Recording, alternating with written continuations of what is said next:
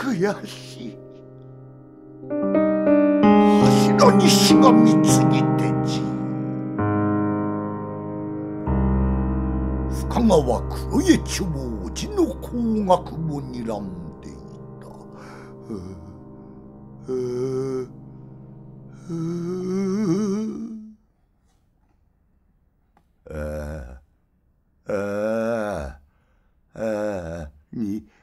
兄さん、あたしゃ怖い。まだわめいてやら。どうしたんだ。今、あたしの枕元に血だらけになったお里が立ってね。ここにいると、あたしみたいになっちまうよ、おっかさん。今のうちにこっちおいで。血だらけの手でね。あたしの手をぐーっと引っ張った。バカなことを言うな。夢だ。夢とおいかい。夢じゃないよ。その証拠にゃ、俺、血だらけのお里が兄さんの後ろに。バカなと言うな。引っ込んでやるこっちを。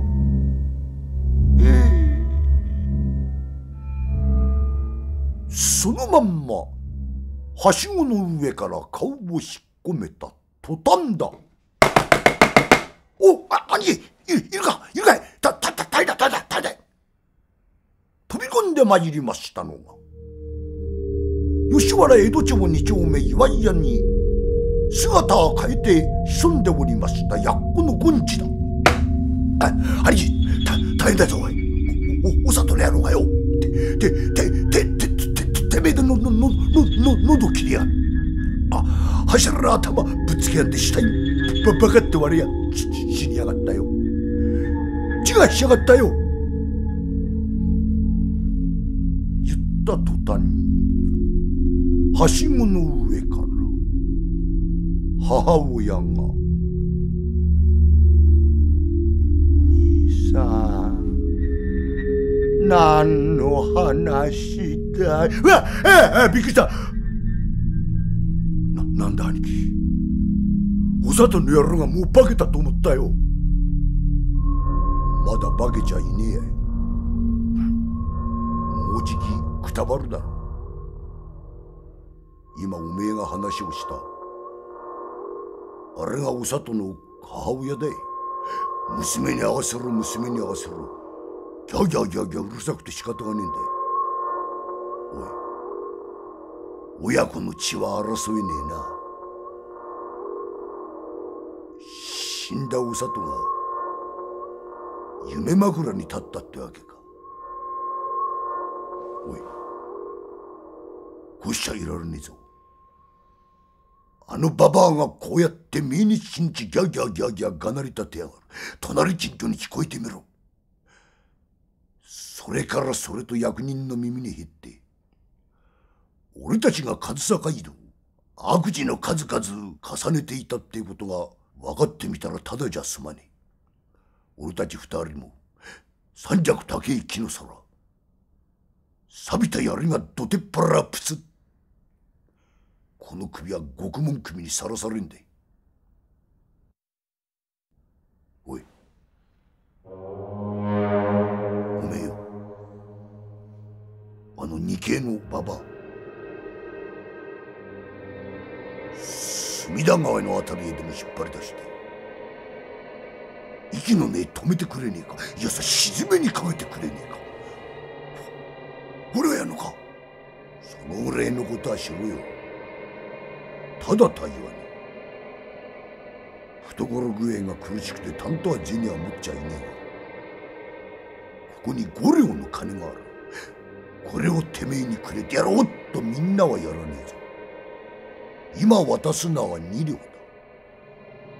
おめえがあいつを沈めにかけて息の根へ止めたと分かったら後金の3両はくれてやら。仕事が終わったらそのまんま隅田の包みからここへ戻ってこい。分かって。背に腹が変えられねえや。承知して。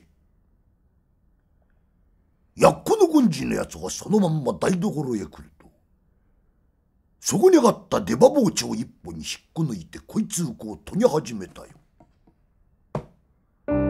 おい、ちょいと顔を出しな。怒鳴って悪かったな。虫の居所が悪かったんだ。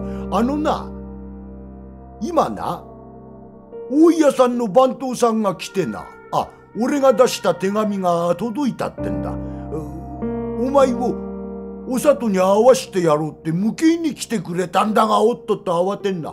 どうする？雨も降ってきそうだしよ。夜もだいぶ更けてきた。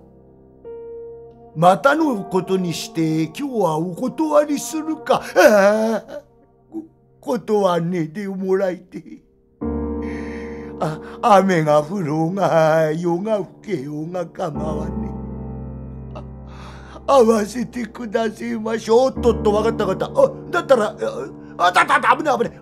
おめえ体フラフラしてんだ。今俺が手貸してやるからな。いいか、慌てんじゃねえよと。そのまんま母親は下へ下ろした。この方がおめえを娘のところに連れてってくれんだ。俺いいな。よろしくお願い申します。どう。それじゃあ権次さんじゃねえ、番頭さん、あたはよろしくお願いしますよ。心得ましたです。そのまんまやっこの権次、娘を思いますかわいそうな母の手を取って黒江町を出ました。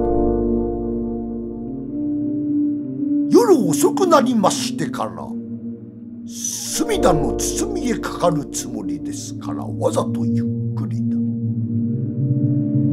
いつとはなしに高橋を渡ったお竹蔵の前も越えた。名題の吾妻橋を左手に見てそのまんま枕橋を過ぎましてまっすぐに行く隅田の包み。やがてのことに差し掛かってくる木墓地の手前へ2年りなりの吉原。隅田の川風がする。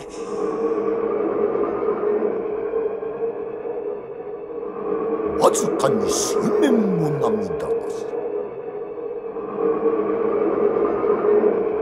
川向こうに見える松地山下田の森、そこから打ち出してくる四つの鐘も陰にこもってもの悲しく。